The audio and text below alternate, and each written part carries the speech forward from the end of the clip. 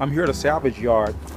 One of the things about a salvage yard is all the vehicles in here have been totaled. Someone said that they were total loss. At one point, all of these vehicles were new. But because of some trauma, because of something that has happened, they're now a loss.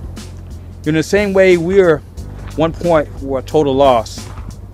Every one of us have gone through some things. As a result of those things we've gone through, someone may have thought we were a total loss. There was no redeeming value.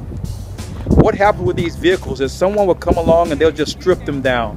They'll take everything that's of any value from them, and when there's nothing left that's of value, they'll crush them or totally destroy them. One day I heard about a man named Jesus. And no matter how low or how deep or how much you lost, he's there for us. He's there to take back the brokenness. He can fix that. He can make it new again. He said, behold, all things become new. I also think about the people that were involved in these accidents. Some may have suffered minor injuries and just walked away.